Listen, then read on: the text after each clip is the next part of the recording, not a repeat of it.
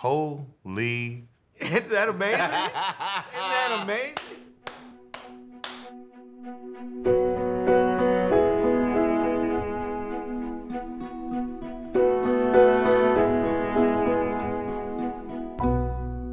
Like almost all African Americans, talk show host Michael Strahan wanted to learn about his enslaved ancestors.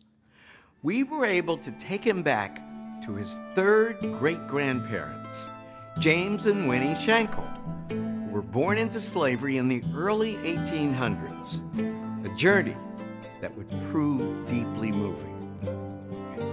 But it's what his ancestors did when freedom came that amazed us both. Now, Michael, this is incredible. Would you please read the transcribed section next to James's name? Value real estate, $200. Value personal estate, $125.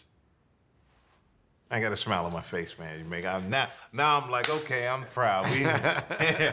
We just wasn't accepting the situation for what it was. We were trying to come up, as they say. So yeah, but how in the world did people who were slaves? How did you come up? In 5 years. I mean, I know now we look and go, whoa, but 1870, coming from a situation where you were the disenfranchised, where you were just much wasn't expected of you. You were just property. Yeah.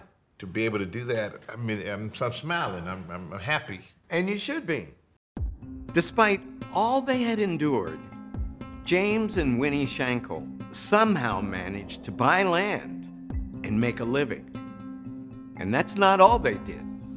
In 1867, just 2 years out of slavery, they launched a brand new town.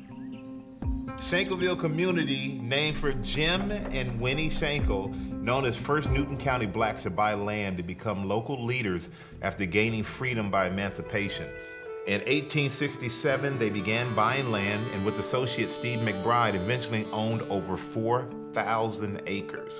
In their neighborhood were prosperous farms, churches, a cotton gin, grist mills, sawmills, schools, including McBride College, built by Steve McBride. Holy. Isn't that amazing? Isn't that amazing? Wow. They reinvented themselves almost overnight. They went from being a slave to a landowner. That's amazing.